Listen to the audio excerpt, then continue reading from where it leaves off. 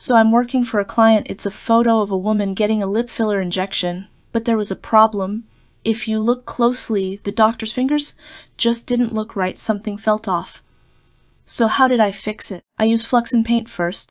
I drew a mask over the fingers that needed correction, covered the entire area around the hand. I'm using the Flux in Paint workflow. Let me know in the comments if you want the download link for the prompt I typed. Doctor hand holding syringe. Let's see the result, and there it is, a clean, corrected hand with natural looking fingers and grip. Now let's try another image.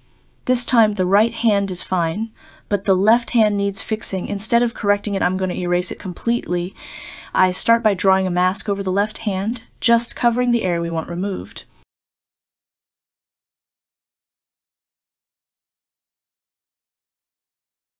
For the prompt, I simply described the background.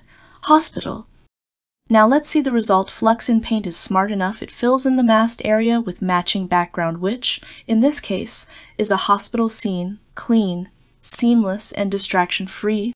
And that's how I use Flux in Paint to fix AI-generated images with wrong hands or to remove unwanted objects from the scene.